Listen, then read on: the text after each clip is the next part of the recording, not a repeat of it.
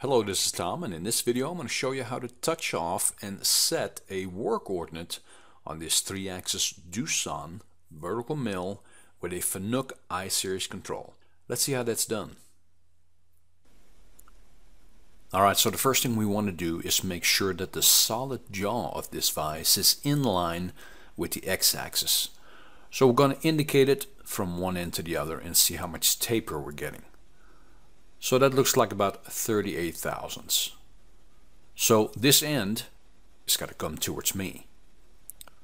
So let's move the indicator back to this corner. Put it back to 0. Then we're going to tighten the far side because that will be our pivot point. We don't want that point to move. And we're going to loosen this side of the vise.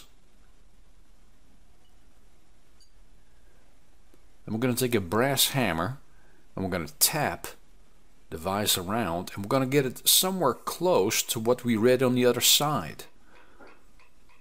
And maybe just a little bit beyond. Alright, let's tighten it up just a little bit.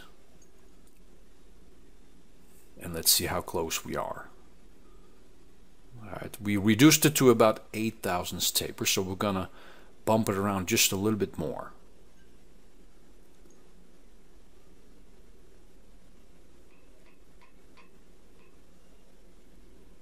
Let's see what that looks like. We're at 51 and we hit it right on the nose. So we're going to tighten the bolts on both sides of the vise really good at this time to make sure that it's not going to move on us.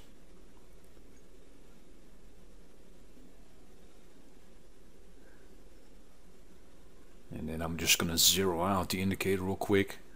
Just make one last pass to see if we are still straight. Make sure it didn't move as we were tightening the bolts, and we're good to go. Alright, so the next step is to load our part into the vise. We're going to lay it in there, and we're just going to close up that gap. Close to the size of the part.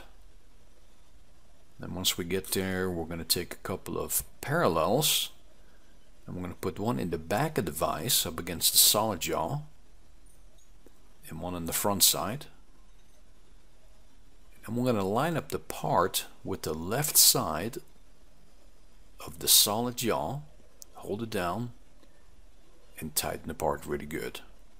And at this point we are ready to touch off with our electronic edge finder.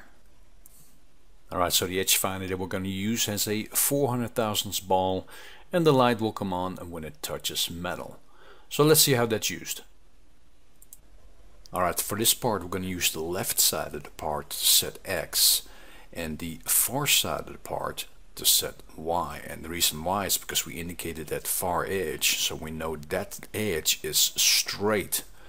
So let's bring down our edge finder, and we're going to approach the left side, and as soon as it touches and the light lights up and it buzzes, come straight up and don't move the x-axis. Alright, so looking at the control, we're going to select the position page and the relative page. So we came up in Z, and now we need to zero out the x-axis right where we're at. So click on X and then click origin. Now take your hand control and move the x-axis 200 thousandths in the plus direction, and then zero it out. So now the center line of that ball is right over the top of that edge. Alright, so let's do the same thing for the y-axis. Let's move it to the rear side of the part. Come down just far enough so that the ball is below the top surface. Approach in Y until it touches, and then come straight up in Z without moving the y-axis.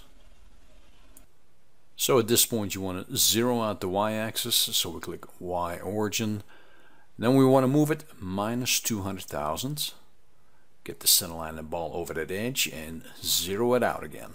And then we'll go ahead and move x-axis back to the 0 that we stored earlier. Now the edge finder is sitting at the intersection of x0 and y0. Alright, so from there we're going to move x-axis 100 thousandths into the plus direction, because that's where the part is inside the material. And then also 100 thousandths in the minus direction in y. Alright, so we've used the relative page to find this location in x and y. But it is the machine position that we're going to store in our work offset.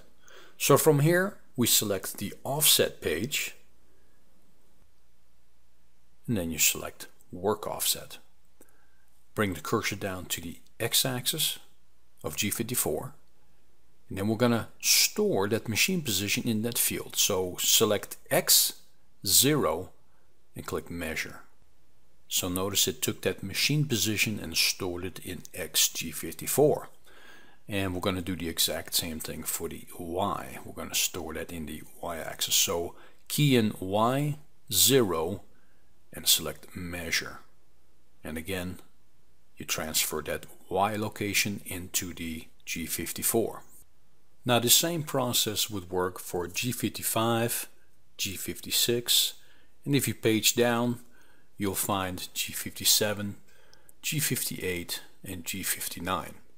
And a lot of controls have additional work offsets: G54.1, position 1, 2, 3, 4, all the way down to 48.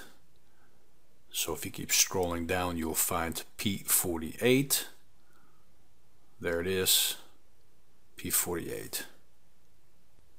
One last thing I want to cover. Right here in machine 0, any value you put in X, Y, or Z affects all work offsets. So be careful to always keep that at 0, unless you want to purposely change all work offsets by a certain number. Alright, that's it for this session. Thanks for watching, and I hope to see you in the next video.